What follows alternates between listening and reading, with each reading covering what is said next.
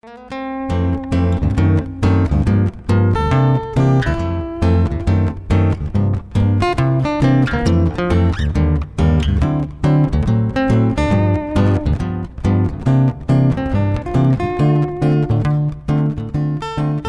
morning. For the few that don't know me, I'm Bob Brokaw.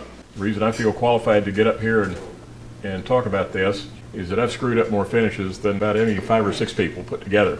What I've done is I have boiled down a set of finishes that works for me. And I'm going to try to pass along those experiences to you. Okay, many of you have probably set out to try to do a project kind of like this. Built this beautiful heirloom jewelry box, and then once you get it done you go, oh my gosh, now I probably ought to put a finish on it. And I stand a pretty good chance to wreck this thing. In this case, this one had a lining in it. And the reason I start out with this as an example is this one is one that I came across. This lady that I was introduced to, her husband had passed away not too long before. It was made out of cherry, and the coloring on the thing was so good I hated to imagine putting any additional color on it. So I just wound up doing a pretty much a clear finish on it. So when you get a hold of a project like this, you're dangerously close to stepping outside your comfort. If you're used to just taking some rattle can lacquer and starting into it. And hopefully by the time we get done with this, I'll be able to move you out of your comfort zone and across that line in the sand, and you feel more comfortable with a couple of these techniques that I'm going to describe to you. Okay, first off, let's talk about what constitutes a finish. It's a clear coating is all it is. You put it on wood to try to protect it from moisture and other elements, fingerprints, kids, a few things like that. It's intended to make the wood look richer and deeper, and possibly even richer than what the real wood really is. The various products that you put on there is a lot of times a stain that contains a wood finish and some type of colorant, and lots of thinner, because what aids in the curing process on this stuff is the thinner evaporates, outgasses, and leaves the finish behind. In the case of stains, the thinner is added to make it easy to remove the excess stain. Okay, the more extended definition of this as a finish is an entire buildup of multiple coatings. Most of these projects that I'm going to show you in here are more than one coating, and I've got these storyboards here that I'll talk to as we go on, and I will explain to you the various layers, how I apply them, and what they do for you. Then in the several different layers of protectant that's on there, some of what I prefer to do is trap the color in the middle of the other layers, and you'll see why in a minute. So to stress again, the finish is the clear coating and all of its related steps. So technically, if you're talking about a finish, it's more than one layer. Okay, in terms of types of wood finishes, most of you have tried some combination of these. There's oil finishes like boiled linseed oil. That was what was applied to this bench when it was built. There's stuff like tung oil, which is that product there. It leaves a really nice color to the wood when it's applied bare. It takes a long time to cure. You're probably talking 3 to 4 days for the excess fluids to evaporate. And then to protect it, you still need a top coat on there of some type, because it will wear out after about a year. You won't be able to tell anything happened. Okay, then there's oil-based varnish. Among those is the alkylid finishes, polyurethane, spar varnish. I really don't care for the polyurethane and spar varnish except for a top coat.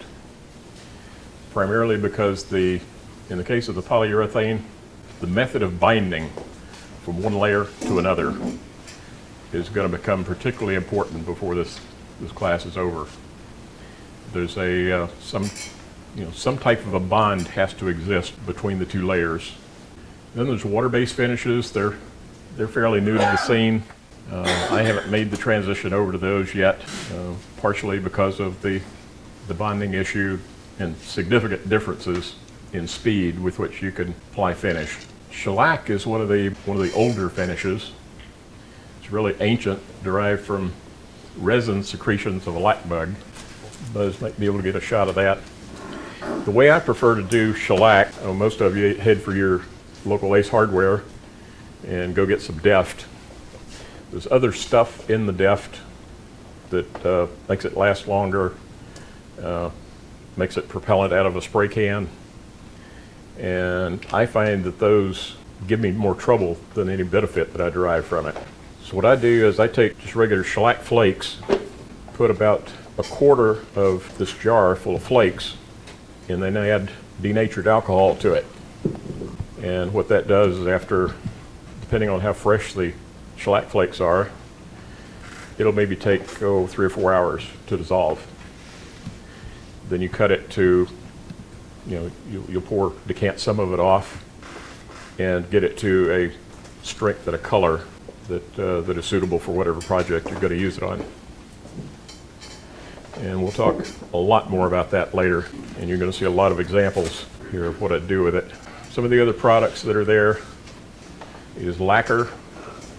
That's the finish that's used on a lot of kitchen cabinetry, vanities, a lot of household furniture. There's a couple of different forms of that. There's some that is used in industry that is catalyzed, such that when you blend a part A and a part B together, you've got a limited number of hours to get that thing on, and you need to clean it up, pretty quickly after you spray it. And it's lacquer is one of the products that's a little more difficult for the woodworker to get his head wrapped around. You can't brush the stuff on. By the time you dip your brush in the can and you reach the end of about a 2-foot stroke, it's dry. There's no such thing as going back over it. You can go back over it, and that's one of the things that I like about lacquer, is that each successive coat bonds to the first coat with a chemical reaction. So it's what real lacquer is going to do, nitrocellulose lacquer, is it's going to melt the coat that is underneath it, and then the two of them bond together. And this behavior will continue until the stuff is about 2 to 3 months old. Beyond that point, it'll bond, but it's not as strong. Okay, let's talk about drying time on some of these things. In case of shellac or lacquer, those finish the fastest. That's part of why I like to use them. I'm an instant results kind of guy. I want to see the results in a hurry. Stuff like sanding sealer, for example. You put a nitrocellulose sanding sealer on, and in a matter of 2 hours, it's ready to sand out and do more stuff with it. Water-based finishes are probably next in terms of speed, but again, I haven't made the switch over to that yet because I haven't found any compelling reason to drive me over there. Varnish and oils, it's usually a overnight dry time, and usually in an elevated temperature situation. So with the temperatures in the mornings, what they've been around here, it's not particularly easy to use the varnishes and oils because it's not conducive to them curing. One of the things that I found over the past 20 or so years is that moving air of any kind after you've applied the finish, that just really speeds up drying. Left the thing in the shop and I turn on a fan like one of the ones sitting behind the camera over here, and just that little bit of air moving around the shop did a miraculous job on curing this stuff. Okay, in terms of safety, as we move down the list there, the boiled linseed oil and tung oil are the least toxic to mess with. In terms of odor and aroma coming off the things, it's usually quite light. Water-based finishes, they have some alcohol and stuff like that in it, a little bit of solvent, so that stuff's fairly safe. That's why California has embraced water-based finishes. They have pretty much banned nitrocellulose. Next in order is shellac. It's got denatured alcohol. It's not too toxic, and usually the odor is not too bad. One of the things that I have noticed when I'm spraying a fairly large project or something like that, the mist coming off of that, it's actually dried shellac that is still floating around in the air, but it will create quite a cloud. That's part of why the fan comes in. I usually keep one end of the shop completely open and a fan blowing across there. So that keeps the air cleaned out in there. If I'm having to shoot shellac in someplace like Rob's shop, it's pretty easy to fill the air with a cloud. Then you've got oil-based varnishes. They thin with mineral spirits. I saw this comment in there that some people find the mineral spirits objectionable but not toxic. There's two kinds of mineral spirits that I found. There's the odorless and standard mineral spirits. I found a significant difference in the performance of the two. In terms of finishing, the mineral spirits that still contains the odor seems to cure a lot faster and seems to do a significant improvement on being able to get the finish to flow out. If you're adding mineral spirits to either stain, to lighten it up, or particularly if you're adding it to polyurethane to help it flow out without any bubbles or ripples or anything like that, I find that the conventional mineral spirits to be much more effective. Okay, then you've got the ultimate toxic finishes, the lacquer and the high performance version of the lacquers. You've got a couple of different solvents that are used to thin those, and those are known to be pretty toxic. Most people will don a mask to keep from sucking in the vapors, and this is not the typical 3M type of paper mask that you find out at your Home Depot, because about the only thing those things are good for is keeping out birds and politicians. So you need something that's got some carbon filters in it to be able to keep the nitrocellulose vapors out of there. I have enough breathing problems on my own just by adding a mask that kind of triggers some sort of sensation in my head that I can't breathe. So usually I will use airflow to get the vapors away from me rather than using a mask. Yes, sir. Your slide is on solvent safety. Besides what we're breathing, which is mainly what you're talking about on there, the boiled linseed oil is self-combustible. Although Yep. It's not toxic, but if you leave rags laying in that thing, you've got it sitting on the counter or something like that, and not even a hot condition, somewhat warm condition, it can catch fire by itself. And the other stuff is, if you have like an electric heater in a room, you don't want to do that around somebody, so you have to be careful what you have. But I had a friend that left some rags. He does minor scroll sawing different stuff, and used tongue oil. He left it on the kitchen table and went to bed, and this thing self-combusted in the middle of the night and caught his kitchen on fire. So there is such a thing as self-combustion.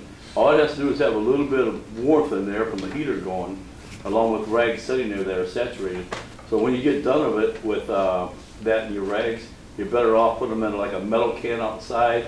And I usually, when I use the stuff, I actually run water over the rags and dilute it before I go throw it away. Yeah, that discussion Rob just did, I saw that in one of the books that I was referring to. I was going to copy it, but forgot it. But he's absolutely right on that boiled linseed oil, especially if you mix that with other products, particularly like the mineral spirits, that'll accelerate a chemical reaction. And there's been lots and lots of shops that have had fires in them by taking the oil-soaked rags and put those in a garbage can, particularly where they're compressed somewhat, which will accelerate the heat. Generally in my own shop, what I do is as soon as I'm done with one of those things, before I usually clean up at the end of the day, I will take those things and shake them out and carry them outside. I've got a brick planter on the outside, and I usually spread those out over that brick planter so that they will air out. And if they catch fire out there, all it's going to do is darken the brick until you get out there and pressure wash the planter again. Any questions before I continue there?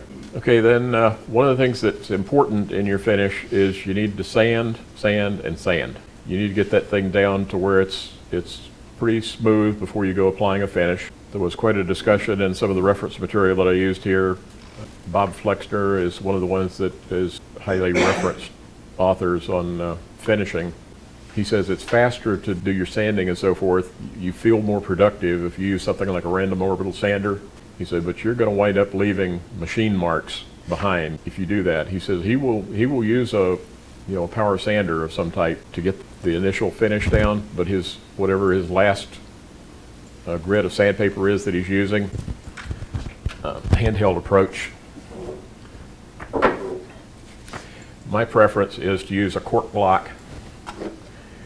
Then you take sandpaper and quarter sheet it, wrap it around there, and then proceed to go with the grain for that last pass. It doesn't take but a minute to do a project like this, and then what you do is you're removing those last vestiges of machine marks or possibly grit from a prior coat of sanding. What grit do you go? I normally stop at 220. There are occasions that I'll get into later that you may want to go to 320. Okay, the source of the wood is pretty much a dictate to me to determine what grit you start with and where you finish. Again, I reiterate here, the objective is to remove the tooling marks and scratches that are left behind. If you've attended one of the sawmill days over at Ricky's, stuff that comes off of that sawmill there, it's got to be run through a planer first to get it down, and then even then, there may be some tool marks left behind, depending on the species of wood that you're working with, that you may want to be pretty aggressive on taking those tooling marks off of there. You may want to start with something as aggressive as like a 60 grit. That should get rid of the heavy tool marks in a hurry, and it's usually pretty quick steps beyond that to get rid of the finer and finer tool marks. With finished all side wood that you would typically get down at Swanee Lumber or Home Depot, you can usually start with 150 and rapidly go through 220. If you're applying a finish or stain or dye or something like that, usually your finish will take care of anything 220 and up. You'll maybe want to use some 320 or 400 to finish the finish that we'll get to later. Do you use a sealer before you? Getting to that. You use a sealer and then sand it with the 220, is that what you do? Yeah, that'll be next. Okay. Yes, sir. In your example, if you start with 150, how many grits are between 150 and 220? 180. Okay, once you get done with that sanding, what you're going to wind up with, if you looked at the wood under a microscope, now that's enhanced with some color there to show the height differences. But what's actually going to wind up happening is there's going to be a fuzz sticking up off the top of that wood. It's going to look much like the hair on your arm. If you rub your arm, it feels smooth, because what's happening is that fuzz is laying over as you wipe your arm with it. And your first finish, your first coat of most anything, is going to make that stuff stand up. A lot of you have probably experienced this by putting nitrocellulose sanding sealer on a piece of wood, and you go, "Ooh, that's pretty rough." But if you hit that with a few strokes of 220, it'll knock that down, and it'll be smooth. And you're thinking, "Ooh, this is going to turn out good." Okay, there's another problem that's going to arise. If you take a look at that finish that's up there, that is a byproduct of somebody taking a piece of wood. They've tried to remove all the marks and so forth, the tooling marks. Then they just took a can of stain, much like this golden oak or red oak or one of those popular colors, and just rub that out on there, wiped off the excess, and you go, "Ooh, that's ugly. What did I do?" Okay, what has happened there is the factory machining that piece of wood underwent. Your big box lumber stores are famous for this. They get lumber from mills that their objective is to take a piece of wood and do as few operations as possible to that piece of wood to get it out to the yard. So what they will do is they've got some really aggressive machinery. They're trying to put a whole lot of linear feet through that machine. Oftentimes a lot of shortcuts that they'll take, like they don't always stop and sharpen the blade when they should. So that's why you'll see those vertical stripes in there. That's because the blade is not terribly sharp. So they compensate for that by turning up the pressure. And each time that blade sweeps around and hits that wood, it compresses the wood really hard, and then it springs back up again so that it's level. And you don't see that when you're sanding it. When the wood's bare, you don't see it. You hit a stain on that, and all of a sudden it jumps out at you. The way you solve both of these problems, like the one that I described to you earlier with the fuzz that's standing up on the wood, and this other piece that has been abused at the sawmill, you apply a sealant to it. So before proceeding to the next step of putting what I do to solve that is I use something like a pre-stain conditioner.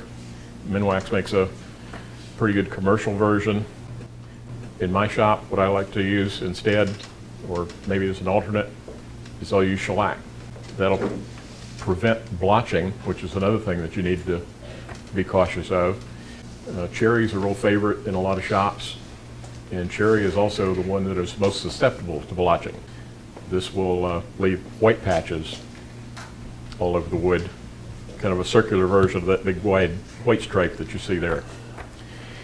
The other question that you want to do is before you start applying much of anything there, in my shop what I always do is before I apply the next commodity to a piece of wood, I turn around and ask myself, if this thing doesn't work, how am I going to reverse it? You stand a pretty good chance, you know, if you start out with one of these Minwax finishes here, most of the Minwax products, particularly the red oak, and the darker you go, the more prevalent it is, because these are what are referred to as pigmented stains. There's some large particulates in there, a lot of them, that they use to achieve the color. And this stuff embeds into the grain, and if you apply that on bare wood, it's not coming off. You got to plane it, you got to sand it, or you got to bleach it to get it off. But if you apply a sealer coat down first, something that's going to be just really light, it'll soak into the wood and it'll arrest some of that penetration. The stain will lay on the top, it'll still color it up, maybe not as intently as what it would on bare wood, but it's probably more attractive, especially like in the case of red oak. Red oak, for those who aren't familiar with the structure of that stuff, is roughly akin to looking at a full box of soda straws. Lift the lid on that thing and you got all these holes looking up at you. You take and cut that box of soda straws in half and turn it over and look at it sideways. You can imagine what you're looking at there. You got some really deep gouges in there, and that pigmented dye is what's going down in there. And any grain figure that's in oak is going to be just really subdued by these pigmented dyes. That's why I almost always will thin or undercoat a pigmented dye before I use it, because it usually obscures the grain just way too much for my liking. Yes, sir. Since oil finishes, either tung oil or Danish oil, are kind of designed to soak into the wood. Yes. Would you ever use a sanding sealer prior to using an oil finish? I probably wouldn't. Okay. Yeah. Okay. It kind of defeats the purpose. Yes, sir. You said top coating, just going back a little bit, but when Yeah. you said top coating tung oil, how long do you let it dry and what do you top coat it with? In the case of tung oil, I would probably let that stuff cure for 4 days, I'd say. More than likely top coat it with, depending on the application, you know, what the piece is ultimately going to be used for. I recently did a large coffee table for a neighbor, and I knew there was going to be, you know, beverages on there, coffees, alcoholic beverages, things like that. You know, any beverage containing any alcohol at all is potentially going to attack shellac. So shellac is pretty much out of the equation, but a polyurethane would be a good top coating for that type of thing. If it's going to be a display piece, I would probably use the nitrocellulose lacquer over the top of the thing. It'll still bind at that point. If there's any question about compatibility between whatever you've just put on, such as the tung oil, and what you're ultimately going to finish it with, if you use shellac, especially the stuff that you make in your shop, that is the great neutralizer. So I have found that shellac will stick to just about anything, and anything will stick to shellac. So I don't have to be concerned with mechanical or chemical compatibility between the two. It's usually quite durable. Rob? Well, I was going to say, if you had something like 120 pine canes that you want to put tung oil on, when you got done, if I put that on and let it dry, I mean, I've used tung oil on balsa birch and stuff, and I really like the way immediately you see the results. It looks great. Yep. And sometimes when I did that, I would do 2 coats. I put it on, let it dry overnight, and then I put another coat on, let it dry for a couple of days. Could you go straight to the regular lacquer, or would you have to put shellac? Because I don't want to do on 120 canes 4 different levels to get the finish on 5, including a sanding sealer. Experience has told me that you can go straight to lacquer, like a sanding sealer, on top of something like tung oil and Danish oil and stuff like that. Yeah. you need to let it cure. Yes, sir. Can you tell me about the Danish oil, between Danish oil and palm oil? What's the other difference? The Danish oil is colorant that is added to tung oil. They're pretty much the same. You treat it the same way. My experience is that the Danish oil dries a little faster than the tung oil. It's probably got solvents in there that accelerate that. Yeah. There's some percentage of tung oil in Danish oil. You know, maybe 20–30%. The rest of it is solvents and dyes, various colors. Any other questions? But anyway, with that dialogue there, with each one of these coatings that you want to put on there, you don't stop and ask yourself, if the wheels fall off of this thing, how am I going to get back to a version of this thing that I can go ahead with without having to run the thing back through the planer again? If you've got something like a finished jewelry box, you don't want to do that. You'd wear yourself out with sandpaper and all that type of stuff. I'll get into some other projects here shortly where I'll explain to you where I have had to exercise that. The first coat is going to seal the wood. This would be like the sanding sealer, or if you want to do a step ahead of that, use the pre-stain conditioner, maybe add some pigmented stain at that point, and then put on your sanding sealer. Any of those kind of things are going to raise the grain. Eventually when you get to the sanding sealer or some type of sealant on there, that's going to cause that fuzz to arrest. Then you sand that down. That sealant at that point then gets you back to a point that you can consider it reversible at that point.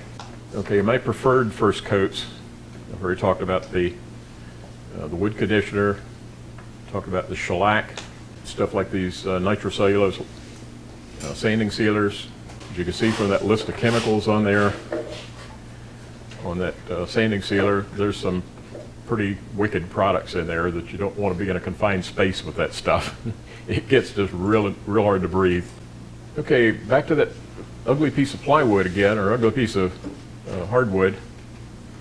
That stain conditioner or shellac will prevent that effect that you see there. What that does, that seals up and equalizes that blush that you're seeing in there, and it prevents that effect that you see. Once it's sealed and sanded smooth after the sealing, then you decide, okay, what kind of color am I going to put on there, and how am I going to do it? You're going to stick with your pigmented stains. A lot of people feel perfectly comfortable with that. I've gotten even adventuresome enough in my works and so forth that I will blend the stains in order to achieve the color that I want. Red oak usually looks good on oak, especially if you cut it with something. Red oak by itself is usually a bit intense for my liking. I will use Minwax Natural, or I'll just cut it with straight mineral spirits. Apply that and then wipe off the excess. That way it doesn't look as intense. Then over to the dyes. On the dye side over there, what I will do is use shellac or straight alcohol, but most times what I prefer to do is use shellac. And I will add some dye to it. Let's talk about the dyes while we're there. What I like to use is the Trans-Tint products. It is an aniline dye that it'll mix with alcohol, water, shellac, lacquer, you name it. It seems to be compatible with most of those things. If you're doing a large project and you're using shellac as a carrier, usually what you have to do is, especially if I'm making it up in one of these spray container inserts that I use, in my spray gun, what I use is a rig like this. I will add a certain amount of shellac in there to make my recipe, my color recipe. I'll put shellac in there, and then in order to get to a starting point for color, you'll maybe have to add as many as 20 drops of dye to the thing. And what I prefer to do, you can get basic colors, primary colors, red, green, blue, yellow, those type of things. Anyway, those are the type of products that I like to use. I will use the pre-colored Trans-Tint dyes because they come very, very close to the color that I'm trying to achieve.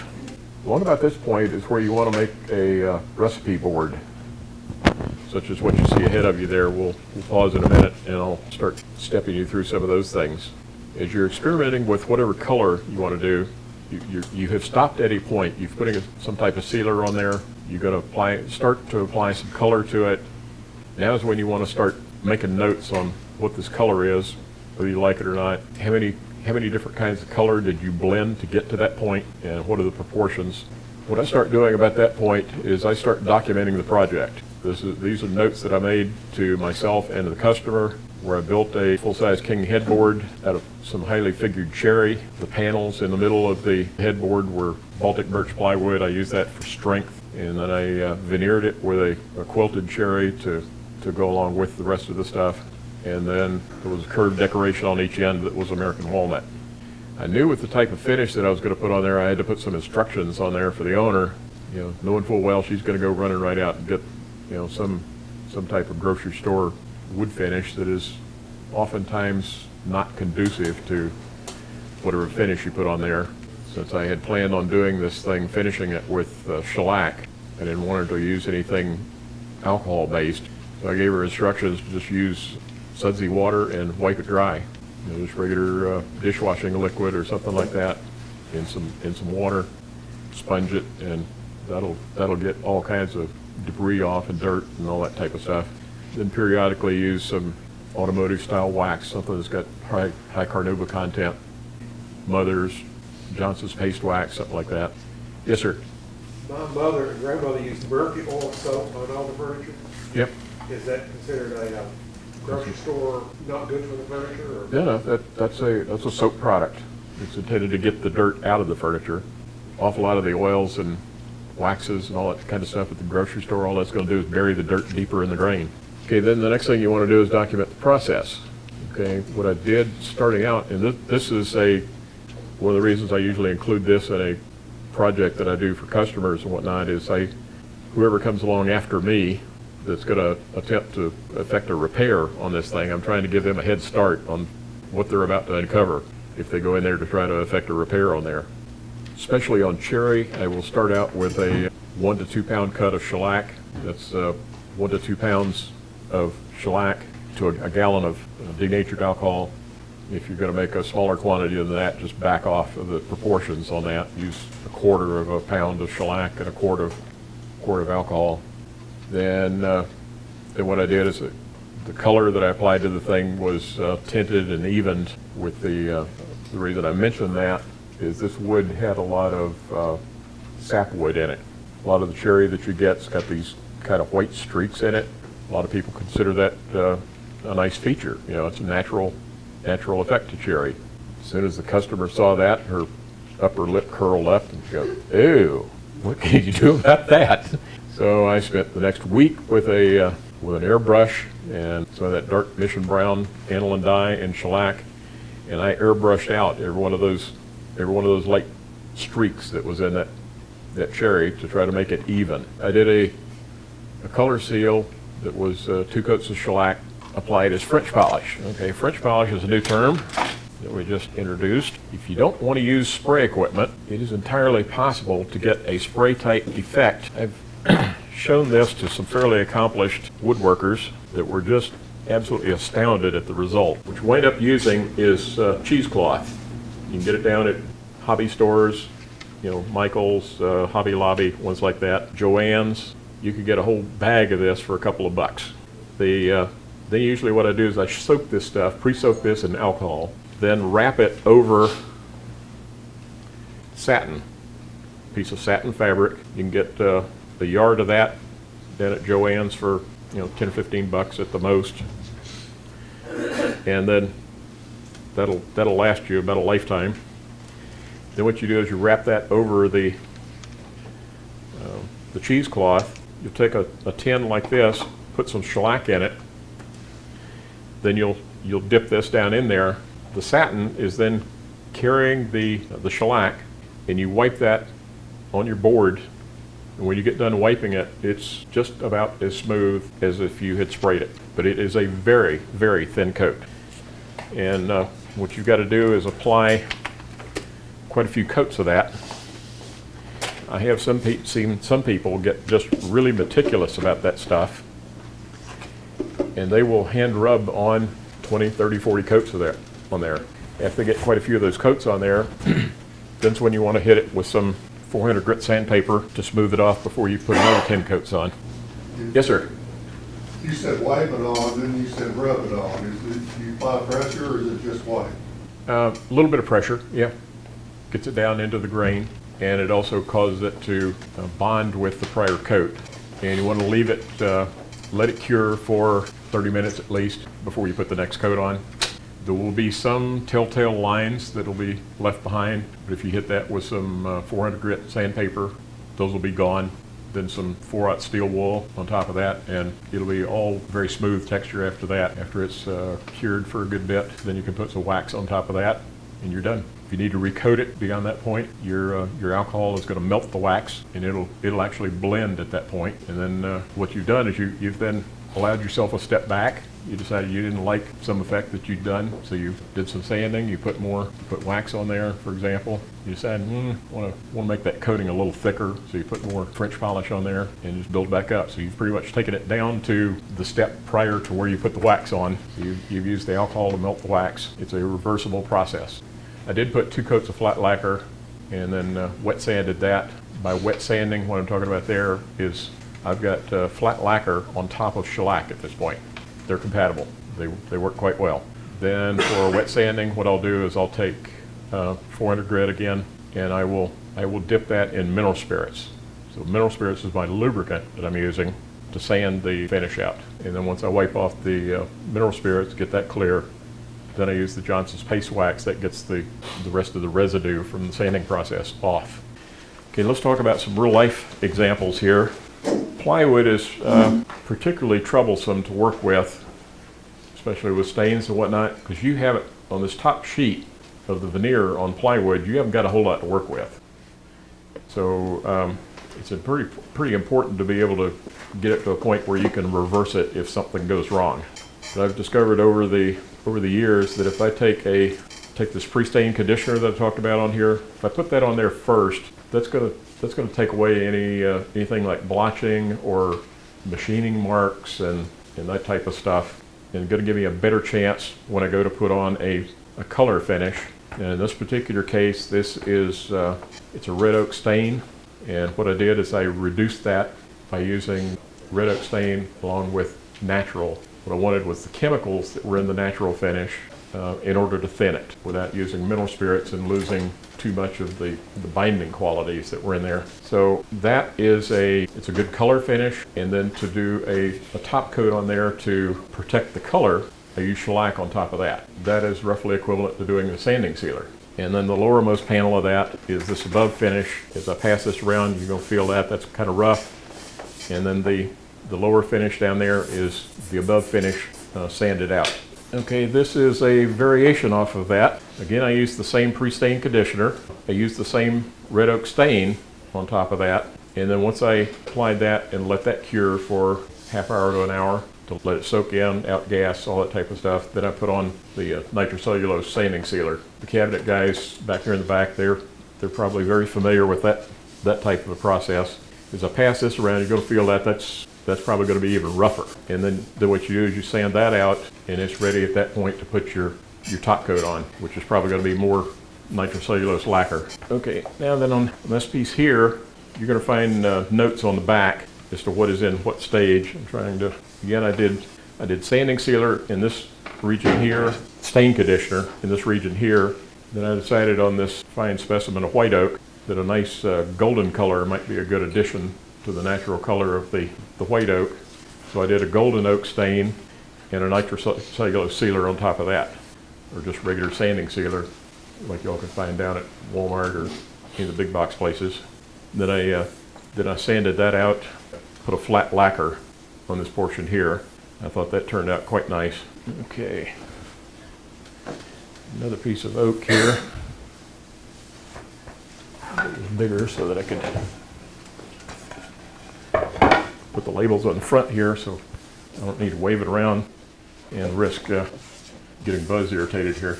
Okay, this example here is the recipe that I used for my own floor. You know, it started out being red oak. I put the recipe right on the front, a 1/4 to 1 full measure of red oak to golden oak stain. So I did 4 parts of red oak is what I intended to get across there.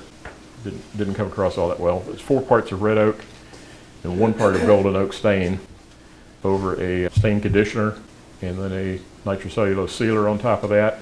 Sanded that out, then put a regular lacquer top coat on there. Now, on the lacquer top coat, typically what I'll do is I'll put some type of thinner in there to get it to flow out nicely. Those of you that work much with lacquer, when you first put that stuff on, you'll look at it and you're hoping that orange peel effect that you're seeing right after you put it down is going to go away. And you're kind of staring at that thing a little bit, because it doesn't take but minutes for this stuff to decide whether it's going to flatten out or not. There's a number of ways that you can help yourself on that. Add a little bit of lacquer thinner or retarder. The higher the temperature gets, the more you're going to want to use a retarder. You know, because the temperature is going to cause that lacquer thinner to flash off quickly. In worse conditions, when you're applying that stuff in the shop and so forth, you can start spraying that thing at the board, and you'll notice it is starting to bounce off. And what that is the stuff is actually dried in the air on the way to your board. So you know, in that case, you need to add some retarder to it to keep it liquid longer, and also get closer to the wood. That's why the spray gun that I use, I've been through quite a number of them. This is a DeVilbiss SRI Pro, and the adjustment controls on here, they look pretty simple. You know, product flow here and fan control here, and I mean to tell you, you've got enough latitude on the adjustments on this thing that you can go all the way from writing your name in cursive, you know, roughly akin to a fountain pen, clear on out to where this thing has got a fan probably 5 inches wide at 4 inches off the piece of wood. So it's quite a versatile product. I got put onto that by a guy that I have picked his brain about spray equipment, to give him a little bit of credit on this. Name is Steve May. He operates Steve's Tool Repair over in Marietta. And that guy is like trying to take a sip of water out of a fire hydrant when you're talking to him about spraying, spray equipment, finishing, all that type of stuff. He is a wealth of knowledge. Okay, let's pass that sample around. Okay, that pretty much covers the oak type of products. We'll get into some different type of products here. I believe this to be mahogany. Let me get this position down here for Buzz's benefit. Mahogany's got a pretty subtle grain to it. It is easy to cover that up, especially with something like a pigmented dye. So what I chose to do with this is I went at this with shellac as a basis. I put on a seal coat first, sanded that out, then I proceeded to start doing a color buildup on this. Now, one of the things on working with dye and shellac, you don't want to go for the color in one pass. The dye will start separating on you. So you'll wind up with a big pool of shellac on there and about 3 dots of color. So what you want to do is you want to apply this thinly, put that on in thin coats, let it set up for maybe 2 or 3 hours, go back and do another coat until you get it the intensity that you want, the darkness. You can't be in a rush with this type of thing. I will show you an example here in a moment of the rush that I was trying to do to get in one more sample at the end of the day. So this I've got the legend on the back there so that you can follow along. Okay, maple is another one that's got a fairly subtle grain to it. And it also practically refuses to take pigmented stain, because even bare maple doesn't have any exposed scores in it to be able to take the pigment. So what I prefer to do with maple to help the color out on that is, again, I'll use the shellac, add some dye to it. In this case, it was a golden brown. Buzz pass that one around. I guess that's another one of the same. Okay, now then we'll cover what I was talking about there. Where what is your recovery plan for where it doesn't go right? Here's a couple examples that I was trying to get in. One of these is, this one is poplar. Most of you have seen poplar and you're going, how can I color that to make it look like anything? As you can see with what I started out with over here, that was looking pretty good. That was just the initial few coats. I sealed it, put color on top coated that, again with all with shellac products. Then I realized I had not sanded it at all, because I hadn't had an opportunity to yet. So the fuzz is still present. So I sanded that, and I started doing that before this thing had completely cured out. I probably should have added another couple of top coats on there before I sanded it out. Got a little aggressive with sanding, and I did some sand throws. Well, okay, maybe that'll cover up. I did the same thing to both. Maybe that'll cover up with some top coat. So I put the top coat on there, all that did is make it worse. But I know, because of the fact that I haven't actually penetrated the grain of the wood, I can take alcohol to this, wipe all this finish off. Maybe hit it with a light 220 grit and start over. So I haven't wiped out my path backwards. So that's kind of what you do when the wheels fall off. Okay, this was a nice piece of maple that I started with. Again, I put a couple of top coats of shellac on there, started trying to accelerate color application, and it started to separate a little bit. So I sanded that out, did the same thing to both sides. Then I tried to apply the top coat of that, got in a bit of a hurry, and it started trying to run and bleed and do all kinds of bad things. But again, I feel confident that I could rescue this thing with wiping the whole thing off with alcohol and start it back up again. Any other questions? Okay, thank you.